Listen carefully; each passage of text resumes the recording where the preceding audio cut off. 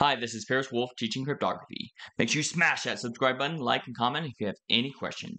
So with PBKDF2 or password-based key derivation function 2, it salts the password and then it hashes that value over 1,000 times. That is configurable and it's a slow process.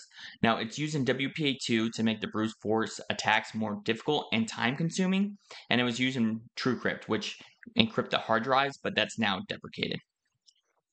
So a non-cryptographic hash, it allows for low processing power. So they're both hashes, but this is a lower processing power. It's fast and can be run on most computers. The negative is that it's easily broken, and hashes are supposed to be non-reversible. So examples are Spooky, Bernstein hash, DJB2, Java hash the code, and hash. Password strength. So the number of characters in the password and the range of characters or combinations.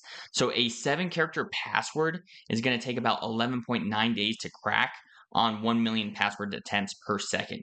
Now, on a 10-character password, that could take 4,000 years because the results are just exponential as you increase the length of a password.